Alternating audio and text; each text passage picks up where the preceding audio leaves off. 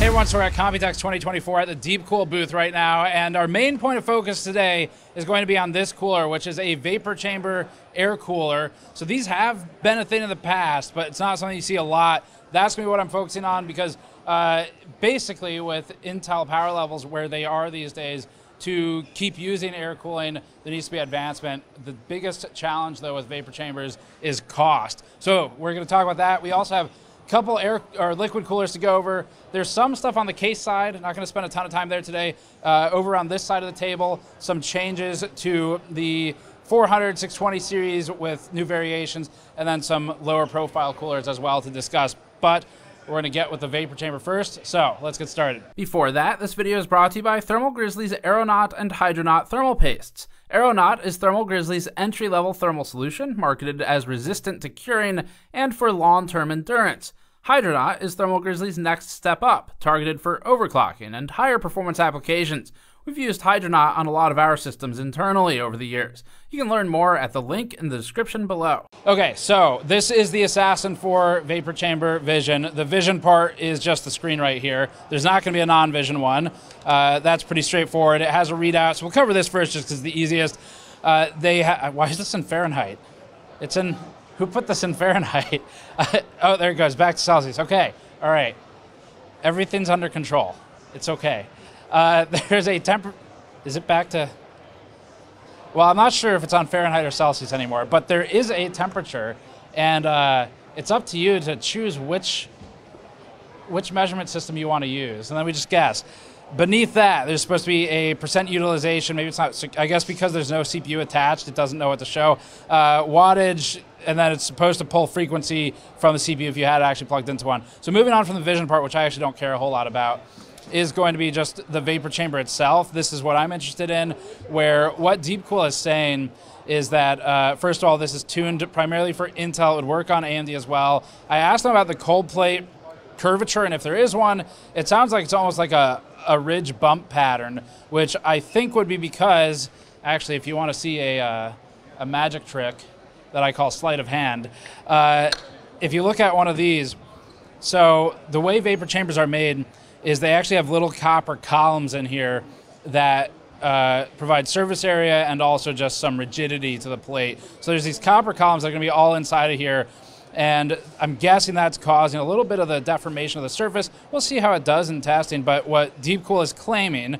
is that the for testing that they've done at 280 to 300 watts with, say, a 14900K, they're seeing at equivalent power load for the older Assassin 4 versus the Assassin 4 vapor chamber solution. They are seeing about a 3-degree difference at around 280 watts or to 300 watts. And then the other way to look at it, they were saying, was approximately a 20-watt reduction in terms of what their TDP rating is.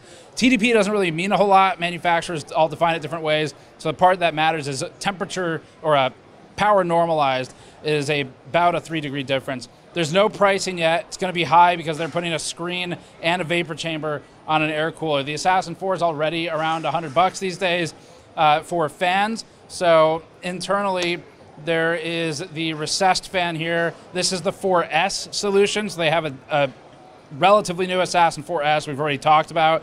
So that's going to be the S variant of the fan, and then the original Assassin 4 fan on the back. So other than that, I mean, it's the same 7 heat pipes.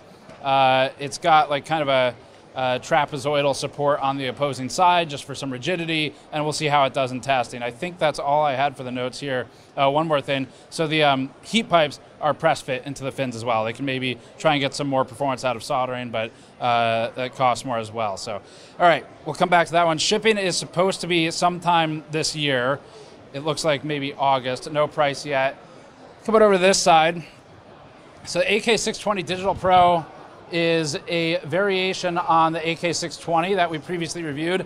The AK620, when it first came out, we liked it for its simplicity. It was a very cost-effective cooler, no frills, and basically just got the job done, 2 fans. And this is sort of the opposite in the sense that they've added a ginormous screen to it. So you can see that up here if we come in. This is just a digital display. It's not like a full-on LCD or anything. Showing temperature. This one, not moving between Celsius and Fahrenheit, so that's great. And then it's got power below it and watts, usage, frequency, and I think it's pulling that data from USB 2. So back here, if you come around the side here, you can see they've got a USB 2 header plugged in. It's just going to power right now because there's no actual CPU under it. This one is also coming out somewhere in the July to August time frame. I don't have firm pricing on it. They have changed the fan though, so there's going to be a new fan on there. The AK400 series is the same treatment, so it's got the screen on it now. We're not going to spend any time here. They've taken the AK400, they threw a screen on it, and that's going to be the new cooler. The AK400 and the 620 already did well, reasonably in our testing anyway. The only other difference for the 400, the 600, or 620 is the fans. They've changed to an FT120 SE. The reasoning for that was to get rid of a noise problem, they said, which was basically like a lower frequency sort of hum from the original. So these, I think we've also talked about. So the AN600 we showed previously, that was a larger 120 mil tower. This is a smaller form factor AN400 cooler. And if you look at the fans, actually, these are some that are just off. So this is the one where they kind of debuted the clear shot down into the hub, so you can see the electromagnet, and then it's illuminated around the edges. I don't really have without prices, like, I don't really know what to convey because all of it's going to be checked back later for pricing. But okay, let's move over to one quick thing over here. Now for cases, the only thing I would point out is they've got these pixel kits. So last year we showed DeepCool was playing around with the Morpheus case and some other designs. So this is a CH560, and it's basically perforated as you'd expect for just airflow. But then they made it a size that you can fit in these little, I don't know if it feels like a rubber. They're calling it pixels. So you're supposed to be able to submit a receipt showing you've purchased the case to get the full kit. They're doing 100 of each of the rubber pixels.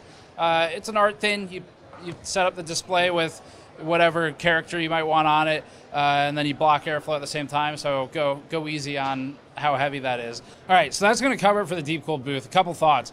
First of all, I don't have like any prices, which is driving me a little crazy, but to give some comparison points, the cooler market right now is primarily interesting because at the really high end of heat load from especially Intel and AM5, at least the 7000 series, the biggest problem tends to be you really just have to get into liquid, like CLCs, once you're in that 14900K territory, and it's possible to run it air-cooled. So for every 10 degrees or so reduction, typically on the CPU, you end up with a 4% reduction in power leakage.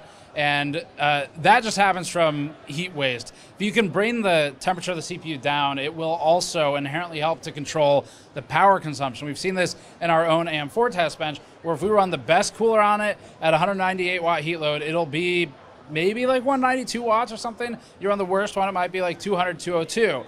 So there is value to increasing the thermal performance beyond just running within spec, and that's kind of where the CLCs right now really prove themselves, aside from noise normalized thermals where you can bring it down and just run it quieter for the same thermal performance. So the air cooler market, in order to keep pace, if Intel keeps the power level as high as it is, will have to iterate somehow, because right now the best air coolers, they all kind of get bound up around the same region eventually. As good as the PA 120, the Peerless Assassin 120 is, and the AK620 and all these coolers, they get stuck. So really curious about the vapor chamber solution. They are typically expensive. We'll see what it costs. If it starts costing what an AIO costs, then that's obviously going to be a different problem. But that's it for the DeepCool booth. I wish I had some prices for you.